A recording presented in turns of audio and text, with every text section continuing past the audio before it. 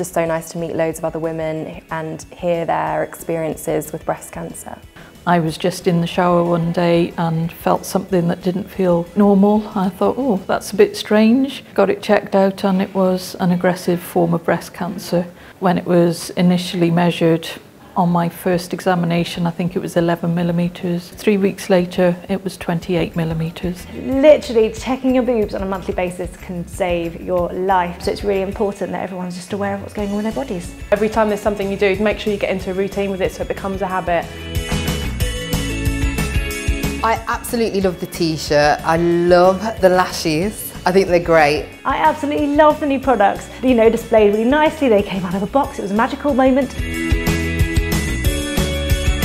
We need to change that mindset that it only happens to older people, because younger women are suffering from breast cancer, and the more aware we are, the more we can do to help save lives. I was diagnosed with breast cancer when I was 27 years old. I then found out about CoppaFeel and the amazing work that they do, and once I'd gone through all my treatment, I decided I really wanted to make a positive change and work for a wonderful charity like CoppaFeel. If you think about the whole journey ahead of you in one go, it's just too daunting. Just take it one step at a time and deal with each stage separately.